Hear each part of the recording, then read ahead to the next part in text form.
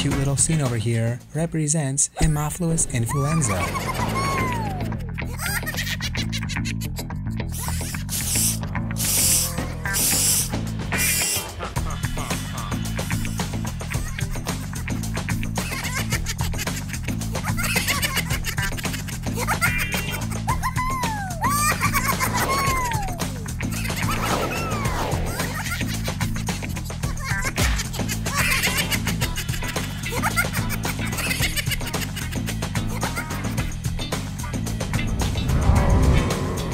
Scene, we saw the two cute little red characters who were shaped like an oval or a coccobacillus, as Haemophilus influenza is a coccobacillus, and they were red to remind us that Haemophilus influenza is gram-negative and therefore stains red or pink in gram staining, and this is due to the thin peptidoglycan wall. And the reason why we have specifically two Haemophilus influenza creatures in the scene is to differentiate the two primary categories of Haemophilus influenza. The non-typable strains, i.e. those that do not produce a capsule, represented by this creature over here that doesn't have a capsule around him. And by the way, these strains are part of the normal upper respiratory tract flora and can cause acute otitis media and sinusitis, as we'll see soon. And then there is what we would call the more dangerous strain, Haemophilus influenza type B, represented by the way by the B that was on top of this guy over here. And this strain produces a capsule, a PRP capsule, which protects the bacterium against phagocytosis and complement-mediated lysis. Haemophilus influenza type B,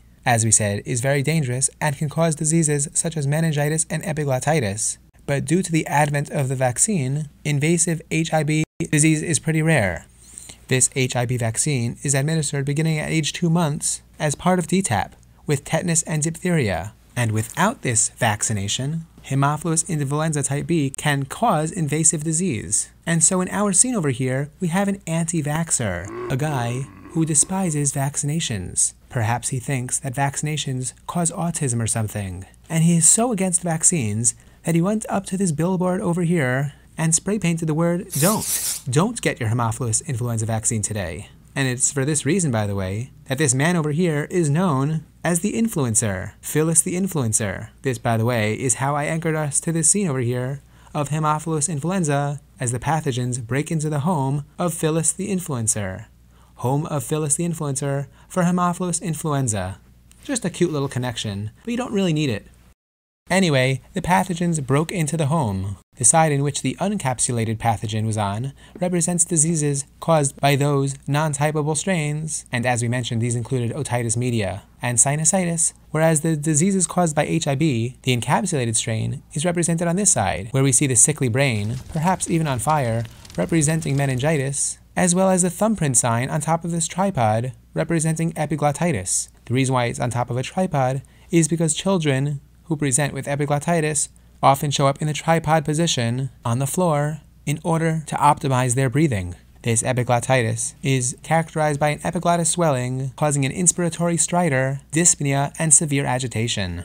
And by the way, we've also included treatments on the wall over here. Treatment for the non-typable forms generally include penicillins, and for the encapsulated strains, ceftriaxone is often used, represented by the triax over here. Now, just to finish off with some shared features of Haemophilus influenza strains. So again, they broke into this home over here.